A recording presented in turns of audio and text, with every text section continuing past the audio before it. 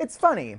Even though we live in a culture that is saturated with constant sexuality in advertising and on TV, Take me, Mr. President. we seem to have a lot of issues talking about our bodies, and more specifically, about our genitals.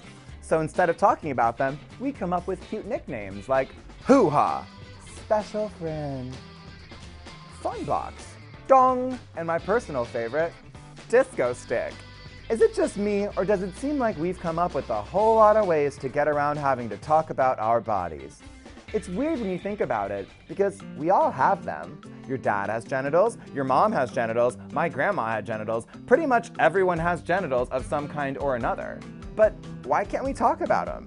Are we worried that we're going to incite mass panic just by saying the word penis? Or that somehow we're going to destroy the moral fabric of our society by admitting that vaginas exist? Here's the deal. A lot of the prejudice that trans people face is because we live in a world where it's shameful for everyone to talk about their relationship with their genitals. Which means that for trans people, it can be even more difficult to talk about the times that our bodies don't quite feel right. So dang it, let's talk about our vaginas, and let's talk about our penises. The sooner we learn to do that, the more easily we can build a world where all people, trans folks included, are able to have a more honest relationship with our bodies. Genitals.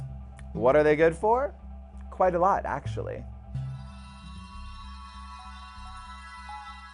Hey, NBC News fans, thanks for checking out our YouTube channel. Subscribe by clicking on that button down here and click on any of the videos over here to watch the latest interviews, show highlights, and digital exclusives. Thanks for watching.